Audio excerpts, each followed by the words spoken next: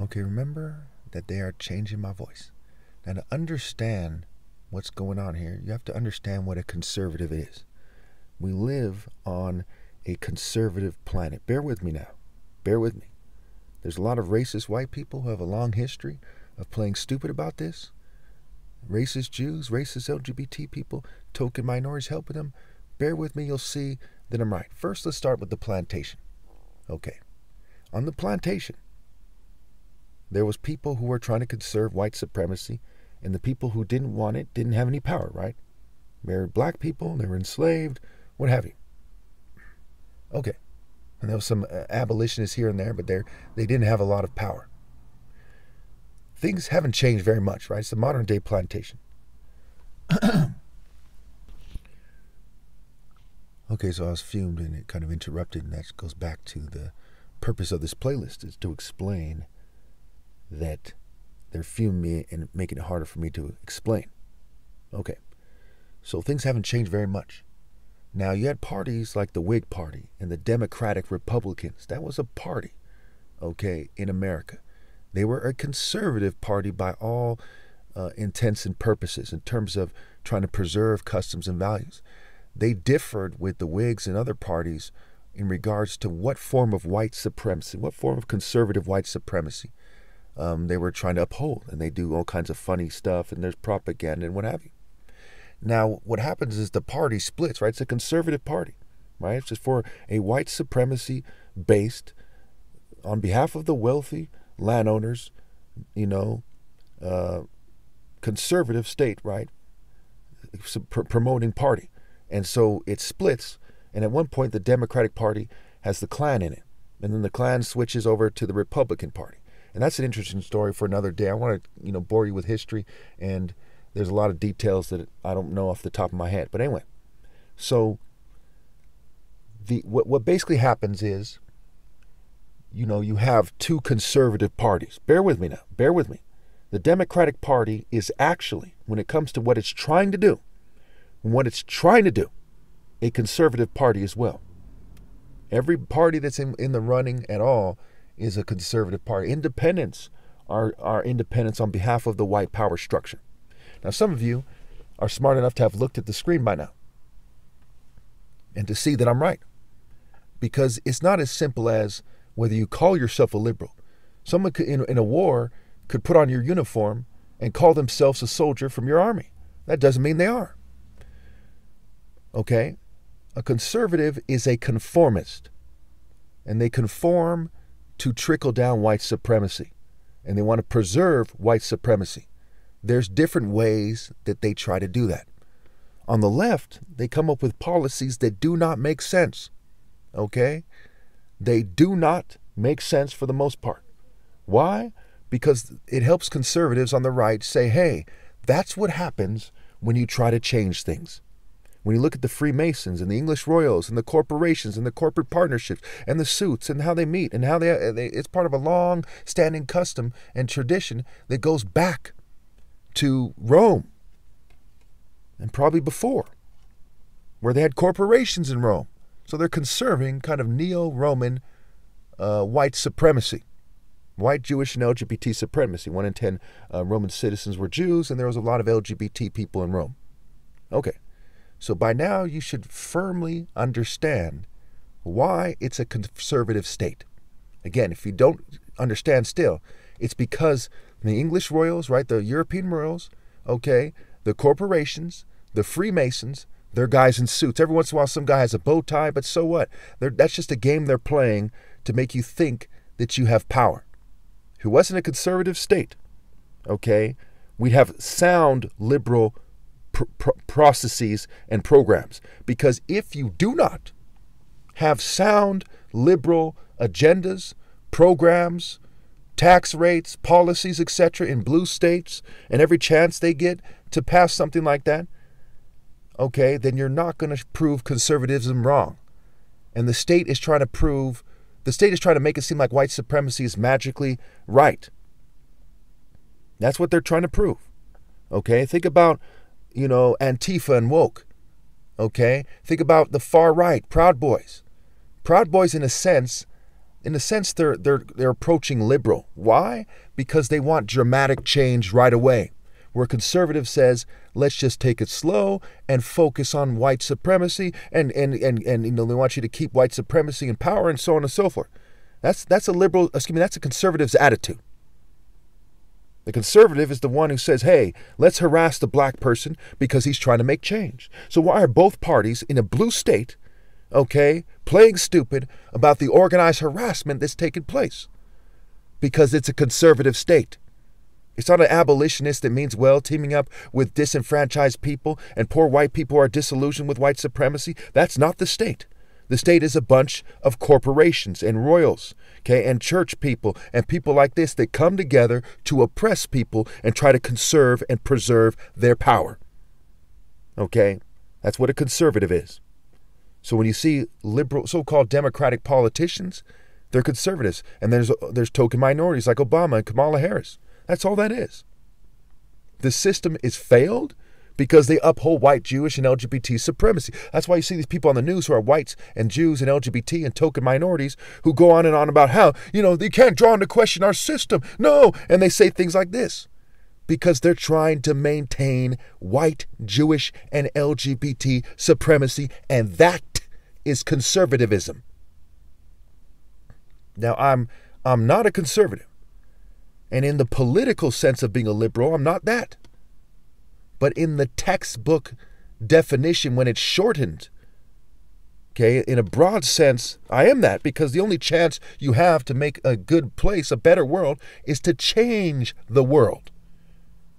To reduce or remove the power of the governing class, be they nationalists or globalists. They're all conservatives in their own way. Pretty straightforward, right? If you have any questions, put in the comments. But I promise you, from years and years of studying this, you live on a conservative planet in terms of the textbook definition, okay? And the so-called liberals you see in politics are just bootlicking cowards who are helping them do it. They're helping conserve the power of the rich, which is the core tenet of conservatism. They are conformists. They maintain the rules and customs and traditions of the rich.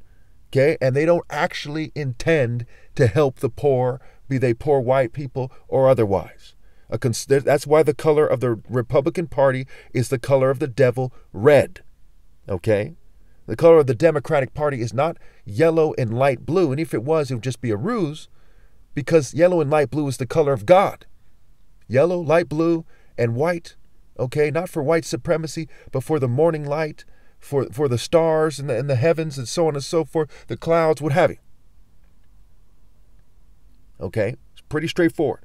Red is for bloodshed and putting your flesh and blood before what's right and stuff like this. Red is for the color of evil, it's for the devil. Okay, and this doesn't necessarily apply to gangs. That's a whole nother story for another day. Okay, both the Crips and the Bloods and Norteños and Serenos and Latin Kings and Gangster Disciples, these are all bad guys. Every group that's allowed to really proliferate is clearly wrong, okay? But it is a conservative state, okay? It is a conservative planet, and Satan is said to be the god of this world. Conservatism is evil. It is Satanism. It's a conservative state and planet, and Satan is the god of this world in terms of, on that level of it, and God's really in charge on the highest level. If you don't know that I'm right, then you are fucking crazy. And I'm probably the best person who can help you, so discuss it with me in the comments. And that's also other people can see what we're saying. So it's not like I'm brainwashing you or something. Okay, you're discussing it publicly with me in a way that there's a record of it. Okay, really quickly, notice the Wikipedia definition, right? It's a cultural, social, and political philosophy and ideology which promotes traditional values and wants people to conform. Okay? They're adverse to change. So liberals are in the, Democrats are in the closet, conservatives, okay, who do things in a way to reinforce the conservative propaganda of the elite. Okay? These people come from old money, conservative. They're in corporate partnerships that trace their roots to Rome, conservative. So we see dictionary.com and Cambridge, they agree that it's a person who doesn't want change. He's reluctant to consider new ideas. When 9 million people are starving to death on the planet, okay, people are being beaten and raped all the time, there's all this drugs and all this problems, okay, and a conservative refuses to consider change. He says this political system's broken, and the history of America and the West is very bad. You know, the history of Europe, there's a lot of feudalism, a lot of rape and murder, a lot of Roman treachery, a lot of piracy, a lot of barbarism. And therefore, the answers do not lie in white culture. The answers lie in universal moral culture. And they keep going, no, white culture, white supremacy, in their own way on a spectrum. Okay, then that's fucking evil. I should have to explain that to people. I'm part white, and I can assure you, every white person with sense would agree with me that when you take that stance, it's fucking evil. You have to look outside of white culture, outside of the white race, to universal moral precision, or else you're evil. Whether you call yourself a Democrat, Green Party, Republican, Libertarian, Independent, okay, if you don't look at change as morally precise and logical change and fair and just and right, and that is the only thing you should be advocating for, then you are fucking evil.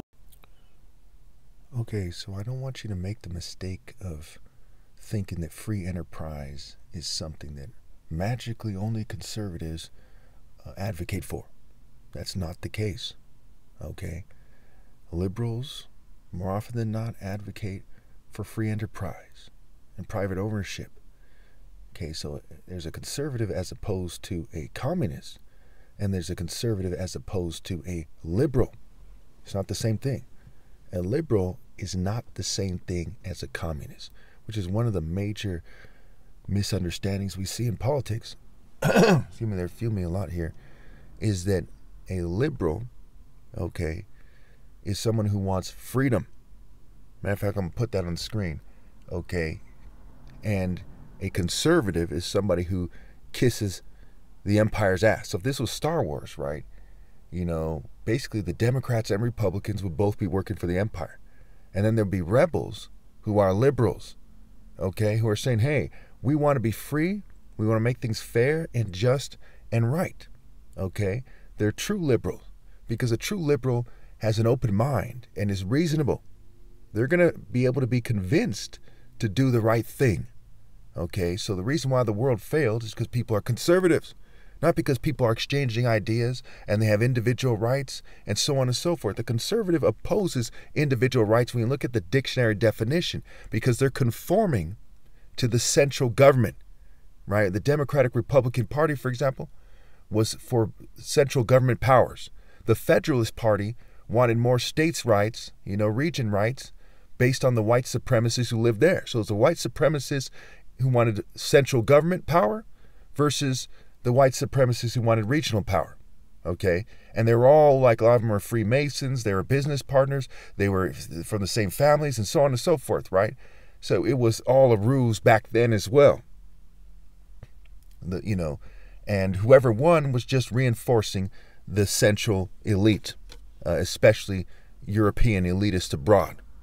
Okay, in fact, the Revolutionary War wasn't what you think it was. And that's a story for another day.